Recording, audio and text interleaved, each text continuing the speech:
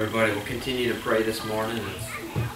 It's good to be here. I always enjoy getting to come, and even if there's only a few of us, and this is about double the crowd that I think we had last week. We were all gone last week. We were just here holding down the fort. But that means next week we'll all be back together. I feel like we had a really good meeting last weekend, though. Everybody kind of come seeking, and when you come seeking a blessing, I truly believe that the Lord, He's always right there. That's right. Like Dad was saying, it doesn't matter what the circumstances are or where you're at here in this world. If you look to my Lord, He's right there. Yeah. And I just hope that everybody will pray for just a few minutes, and if the Lord will bless me to just preach for a few minutes here, then that'll be all right. You know what? I'm hungry for a blessing here today. It seems like sometimes when the week starts wearing on and work and things with the kids and everything is going on, that it can just get you looking forward to coming together on the weekends with your loved ones. Getting to come out here, but you know what? My Lord, He knows exactly what we stand in need of this morning. My God, He knows where your heart is today. I'm so thankful. You can read our little prayer list, this world has got an awfully bad shape here today. It has. There's nothing here in this world for us, That's right. If you are looking to my Lord today, then you know what? This world here is temporary, Dad. Yes, I'm glad it is. Moving on through I'm this glad that world we've got here. something. You can read all through the Bible. The prophets of old. You can read about the disciples and the apostles here. Guess what? One by one, they left this world here. But they had their eyes set on something a little bit higher. They did. Seeking a country, how many times did old Paul write about this world passing by? But he had his hope set on something a little higher than this world here. Are you ready today? When my Lord said, when He began walking down the Sea of Galilee, you know what?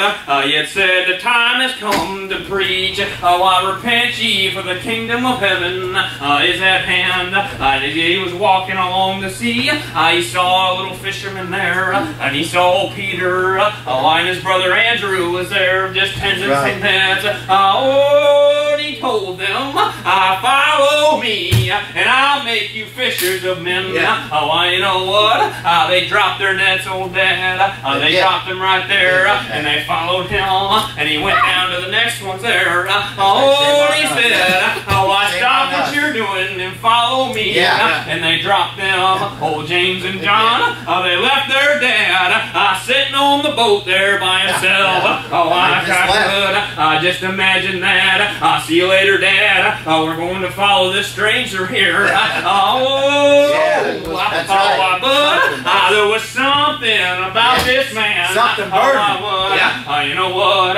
He would cut them down when he, after Jesus was gone, he had hung upon the cross and gave it all up. I bet they were awfully scared there, Dad. I'll bet.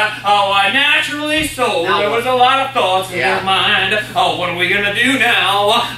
This was the man that we left everything for. I left my old Dad sitting on a boat and followed him all across the country. And he's gone. What are we going to do here? But old Peter, he looked at them, and I think he finally had a pity party there near me. And he said, well, I'm going fishing. I don't know what else to do. They were sitting together. And so them boys, his brother, and a few more said, I'm going to go too. Why not?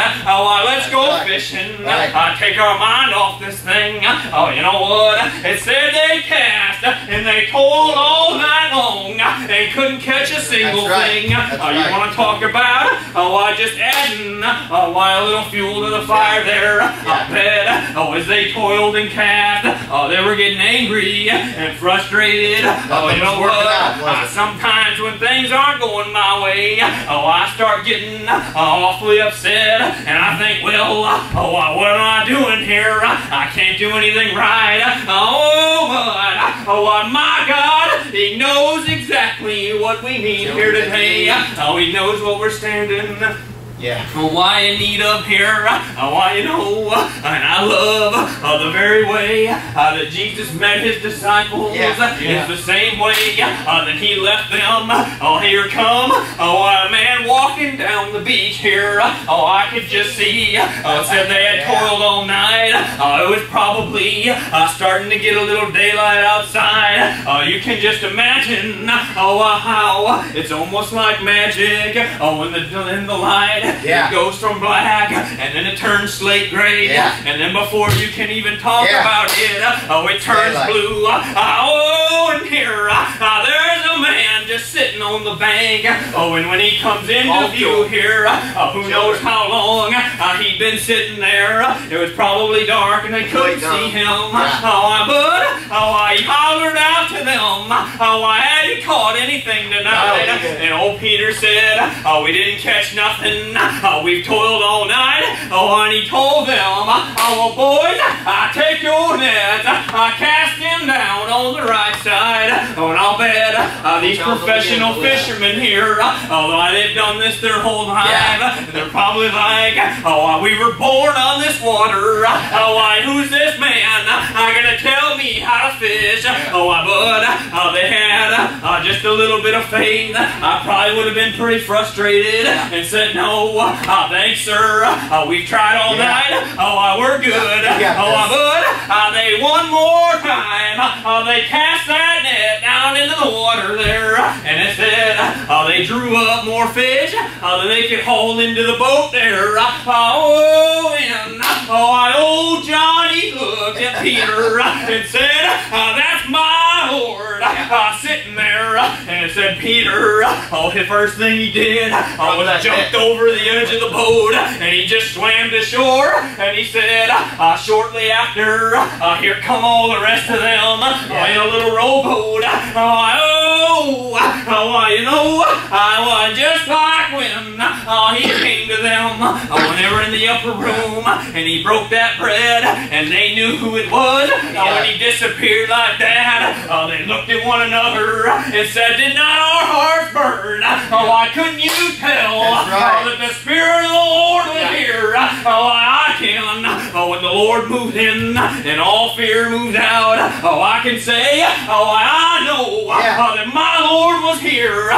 Even if I can't see Him, if I can, we don't always know what He's going to look like. It said they didn't know who He was here. My Lord, He feeds us. When I was just a young man, I used to love going to my grandparents' house over in Kentucky. I would wake up earlier than I would if I'd be at home, because I could smell the biscuits and gravy cooking. I could smell the bacon cooking that my grandma was making. Downstairs, she'd have the coffee ready. You know what? This world, we're fading away here, Dad. We're gonna leave all this behind. I got mine. I set up on the country that this world can't touch. Dad, I don't care how old we get here. I'm growing closer to my God. You know what? I just love when I would go down there and I would say, Mama, I'm hungry. And she would always tell us kids, good, because I love feeding hungry children. And I dreamed last weekend, for whatever reason, I woke up early Saturday morning because I had a dream that I walked downstairs in my little house there, and my grandma was sitting there using our little cast iron skillet that we've got, and she was cooking biscuits and gravy, and I could smell it, Dad. And I come down, and she said, I've been waiting on you all morning. We're leaving this world here. But when I open my eyes, over heaven. I'm gonna meet the man on my Father's house, and he's gonna say, I've been waiting on you, and I've got a feast prepared. Oh, death, where is thy sting today? Grave, where is thy victory? I'm talking about a man. The winds and the water, they obey him today. I'm talking about the man in this world. I thought they were putting him down. They thought they were snuffing him out. But when the Spirit sat down upon them apostles and them disciples, all fear moved out today. You brothers go ahead and sing. I'm just so thankful to be here this morning. I'm telling you, the Spirit of my God, it's like a fire in a raging wind. Take hold. Don't try to fight it. Just go with it here today. My Lord is so wonderful. We're not going to be here forever. Let's just work as long as we can, as hard as we can for the Lord. If we wear our bodies out, then so be it. I've got a new one waiting on me.